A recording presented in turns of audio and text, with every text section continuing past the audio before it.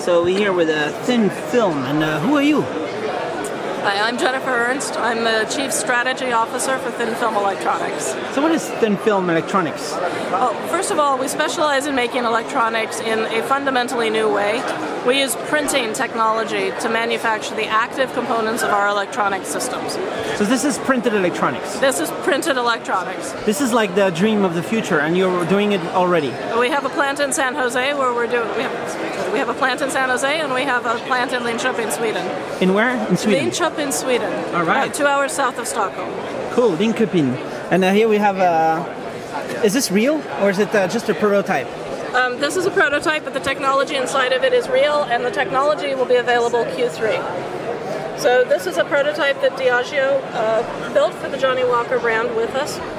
We're using a technology that we call OpenSense, based on our NFC barcode technology. Now, on these bottles, you'll see that we have two different states. One of them is open, and one of them is closed. How's that? The state? The factory seal right here. Yeah. Okay, so we know. We know because we have this is sealed. You can probably assume that this customer is in a buying mode, making a decision. Nice. So you can serve up content that would entice them into the brand, that would show them the differences between this particular version of Johnnie Walker and other ones, and then offer, the final closing line. Are you ready to open your bottle of Johnnie Walker Blue Label? Obviously. Now the product's open. At this point in time, you really want to be offering the consumer something that's going to deepen their experience of the brand. So it's the same tag? Same tag. And there was some kind of electronics that told it was open? There's some kind of electronics that told it that the seal has been broken. And so the electronics that's in there, in the seal, that's something you do? That's something we do. So this entire tag, we print the NFC portion.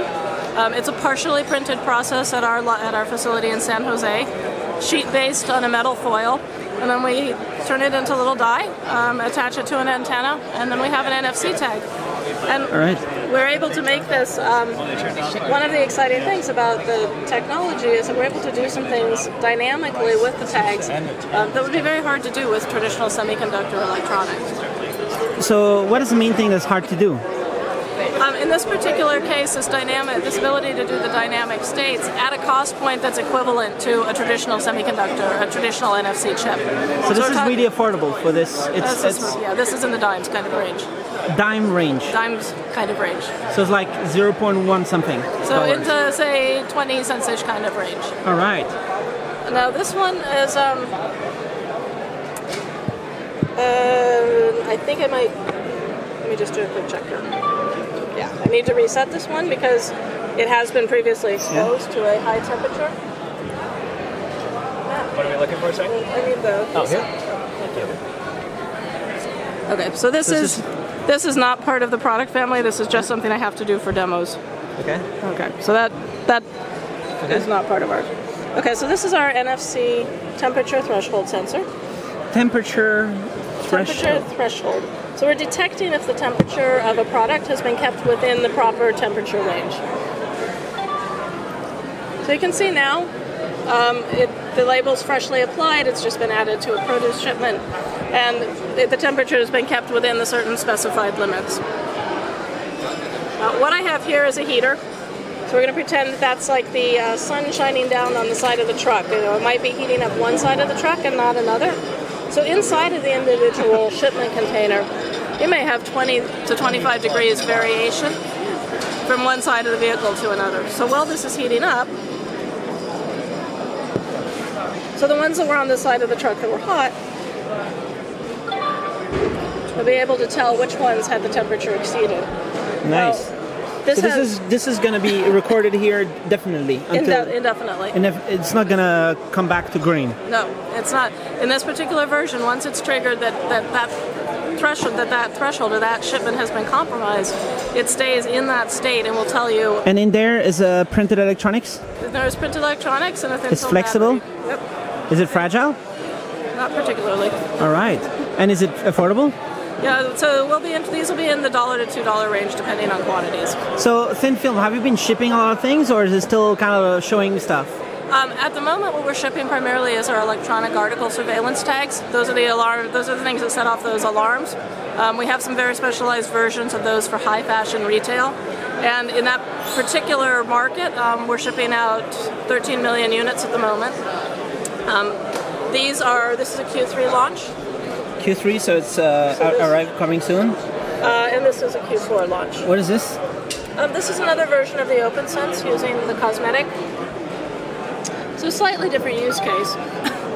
In this particular case, the customer cares about whether the product has been factory sealed or not, particularly so that they don't get problems with bulking it up with replacement product being put into authentic containers. Is there any risk that a no-mold seal would still be unopened, but the result will be read by mistake? Very difficult, very, very difficult, and that's because once this is triggered, we actually have two completely different states in the tag. And if you know the first state, you can't do anything to figure out what the second state is. So it's also got the tag themselves, when they leave our factory, they're immutable. So there's a unique ID number in the tag. That unique ID number cannot be changed once it leaves our factory. And the second ID that goes with the tag, is mathematically unrelated to the first, and so you can't actually figure out what the second state of that ID is. It's a second random number, and they're associated in a database to make sure that they lock together. So does that mean also that people who unseal it, who open it, cannot fake, like the needle that you were doing, they cannot fake it back to green? They really can't fake it back to green, no. So that's kind of like secure. It is secure. Secure it's a very system. high security label for. Cool. And what are you showing here? Is this more about the future, what you'll do? Okay, so this is actually part of our temperature threshold. So if you see on the front here, this version has several displays on it.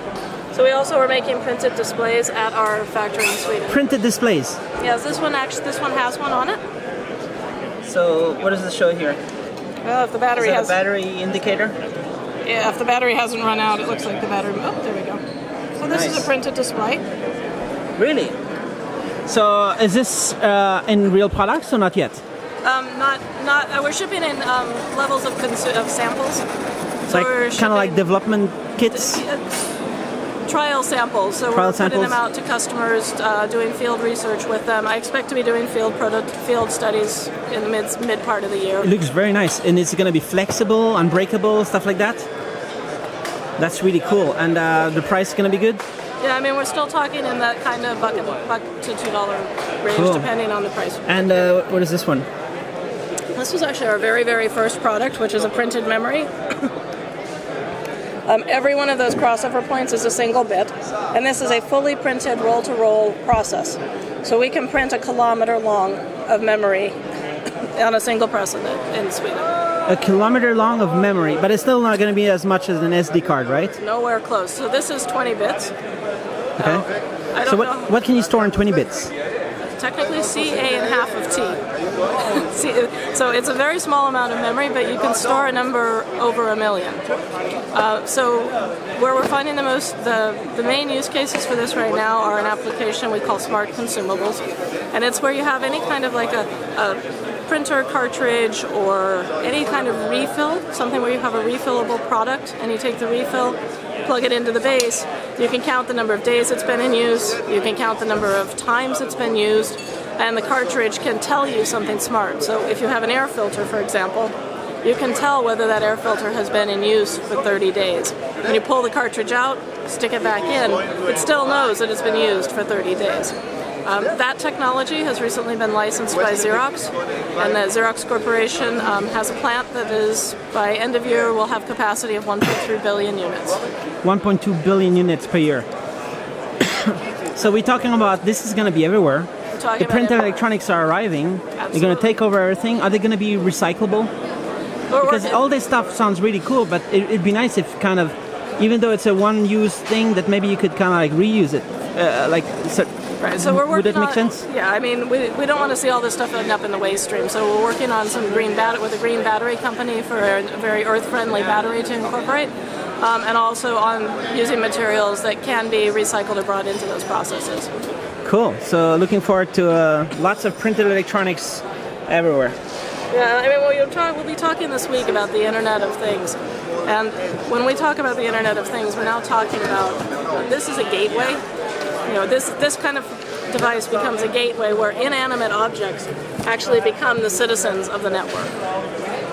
And you're helping to enable that. Do you think that there's going to be other companies showing cool printed electronic stuff at this conference? I don't think so. So at least you're showing something pretty awesome, but we'll see what happens. But it'd be nice if it needs to be like an industry. Yes, there is actually a huge national initiative right now. The White House announced an initiative earlier this year on flexible and hybrid electronics, where printed electronics plays. Flex Tech Alliance is one of the leading organizations in the U.S. working on helping build that kind of coalition. So we will absolutely see an upsurge in this area by all means. Your question about whether anyone else would be showing technology here, we are actually the only one in printed electronics that has a material set and capabilities that are performant enough to do near-field communication. So the fact that we're actually demonstrating live, real near-field communication is quite unique in the printed electronics field. So nobody else can do this for now? For now, nobody else can do it in printed electronics. That's really awesome. And NFC is just the first step. The next thing, you'll do a full PCB for a tablet or printed. I was at the Samsung event. I was a little bit disappointed. We still don't have a flexible phone. Well, they've got curved ones. Yeah, but it's static. It's not flexible. They're not dynamic. They showed that 5 years ago, but they're not. Can you help them to make it? What's needed? Like more money? No, there's a lot of things. For flexible displays, there are a lot of things that go into that. You need the flexible backplane, and that's actually one of the technologies that's the harder part of it, because the backplane itself being flexible, you have to have absolutely perfect every single pixel. And printed electronics are not necessarily the most performant electronics. Silicon electronics have a 60-year head start on us. So from the standpoint that what we're really looking at is lower-end applications where silicon is just overkill, where you don't need the high performance. So if you need high performance, like you do in a display, you will go with conventional electronics, the silicon approaches, and the higher price baseline. If what you need is ubiquity, then printed electronics is going to serve.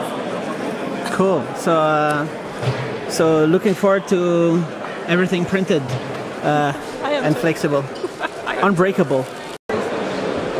And here we have the flexible electronics that you're using. So this is flexible. What are we looking at here? Yeah, this is a metal foil. This is where we manufacture the printed dopant polysilicon process. So this is flexible substrate that we use to manufacture the NFC barcode, as well as Covio's electronic article surveillance products. Can you bend it a little bit again?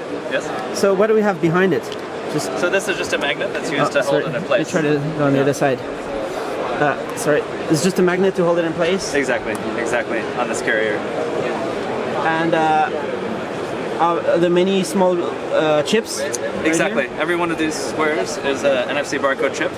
So each one of these is attached to an antenna, and then that creates the complete NFC barcode tag. And you're the only one in the world to be able to do this? Yes, exactly. The first, the only? Yes, so this is a... This is ThinFilm right here. Yes. This is the whole point of the name, is it? Yeah, so this is a proprietary process that we manufacture in San Jose, California, in Silicon Valley. And so this is one of the two core manufacturing platforms we have at ThinFilm. The other one is based on a printed memory, and that is on a roll-to-roll plastic substrate manufactured in Sweden. Nice. So the printed memory in Sweden and the printed NFC, you call it NFC? What? Yeah, so it's the printed dopant polysilicon manufacturing process that we use for the NFC barcode, as well as the electronic article surveillance, or EAS product lines.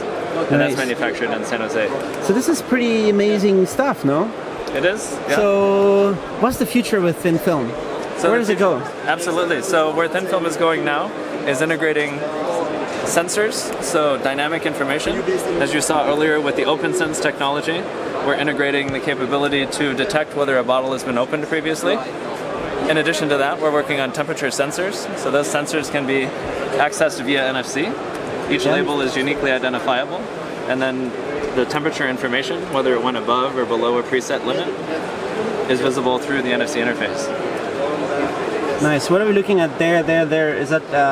Those are test structures. So those are simply in place to make sure that the the processing of the sheet happened in the way that we intended.